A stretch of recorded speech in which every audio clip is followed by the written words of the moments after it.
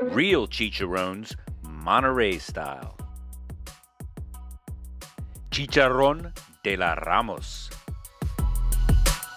Welcome back to Teach a Man to Fish channel. In today's video, we're going to Monterrey, Mexico. This is a real-world battle in Monterrey, Mexico. People claim to have the best chicharrones around. I happen to agree with those who are on the Ramos side of the debate. The hardest part of this recipe is actually tracking down a whole pork belly. Sometimes you've got to go to a specialty butcher or a specialty meat store where you can get access to good quality whole pork bellies. This one's a little bigger. I'm only able to easily find whole frozen pork bellies, but with a little quick thaw, I was able to split this into 2 pieces, and I'll save us the other half for another cook. As I travel abroad, I do like to go into the various meat markets and see what's being sold. I can tell you sometimes you see cuts and quality that you're just not used to seeing in your home neighborhood. I was really digging these tomahawks down at the Ramos store in Monterrey. We got that belly home, and it's not quite thawed all the way because I did want to put half of it back into the freezer. The critical part of this is having that sharp knife, because this belly came with the skin on the exterior and it needed to be cut away. If you're thinking of pork rinds or chicharrones, most likely what you're thinking of is these baconettes. These are real popular in the area of the country where I am. You can see right there it says chicharrones, but these are completely different than the true chicharrones that you get down in Mexico, because they're 95% air, just kind of light and fluffy, and really dissolved down to nothing. Not really substance, meat, or any creaminess to it like you get from these actual or real chicharrones coming out of Monterrey. Like we've talked about in other videos, the grain of the meat matters. You can see that grain runs perpendicular, and as you chew or break that meat up, the sinew isn't in long strands. It just makes the cut better. As you may already know, pork belly is where bacon comes from, so that molding fat and meat ratio that you see there looks exactly like a piece of bacon, because that's the cut that it comes from. We're going to go through this whole half of the belly, cutting it into these 1/4 to a 1/2 inch strips, and then when the belly starts to get too long, we'll cut those into strips in and of themselves as well. So there you can see we're cutting it into those sub-strips so that you have more like bite-sized or manageable pieces.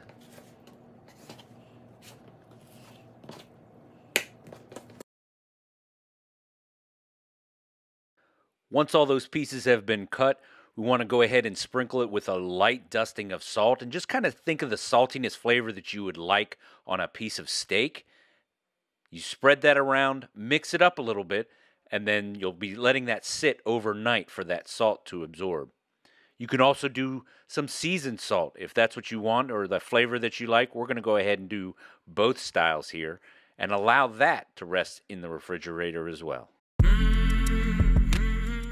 After having rested overnight, it's the next day. We go ahead and pull those out of the refrigerator.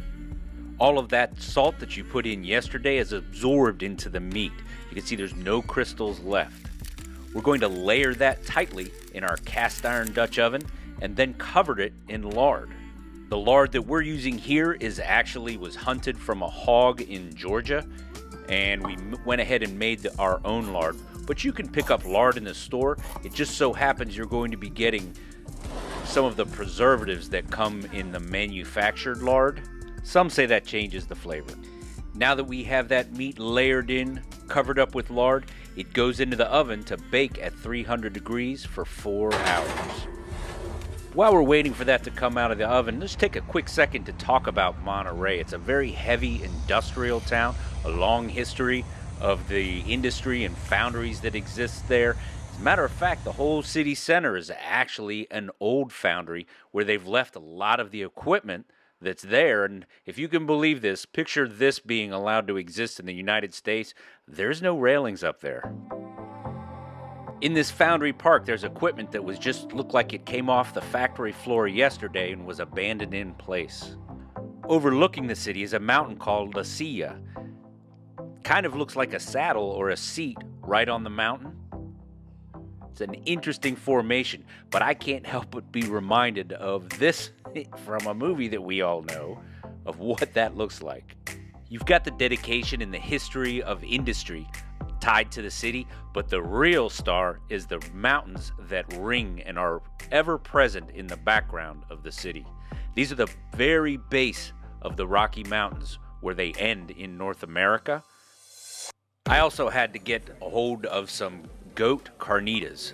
It's a delicacy in Monterrey. There's whole restaurants dedicated it, and man, it's good. You hunters out there will feel real welcome at this restaurant with the decorations that they have hanging from the wall. Pretty impressive stuff.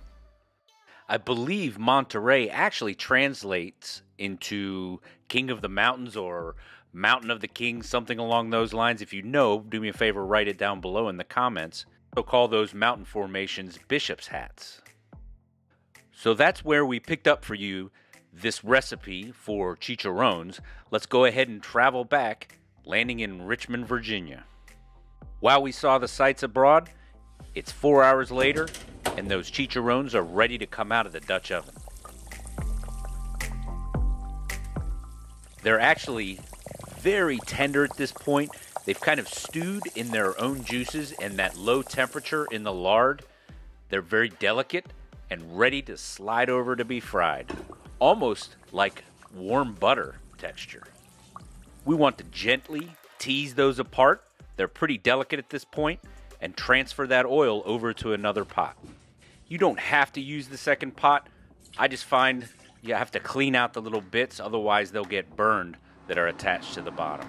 Now you want to get that oil to about 350 to 380 degrees, and this cast iron induction cooktop is a great combination for getting a steady, consistent control over that oil, because you kind of want to do a slow fry to that golden color. And once they start to float up, my mouth is watering just talking about this, looking at the video as I edit it.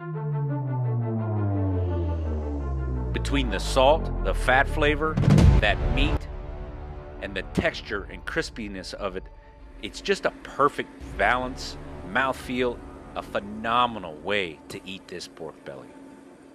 In looking at this, you might have a temptation to say, well, it's just fried bacon. It tastes completely different and does have a different texture than your traditional fried bacon flavor. Just look at the fat that's in there. The texture of it is amazing. So YouTube says that this video is perfect for your viewing habits. This is my latest upload, and over here is a playlist you might just enjoy. I hope you liked it. If you did, please click like, subscribe, share, and come on back for more.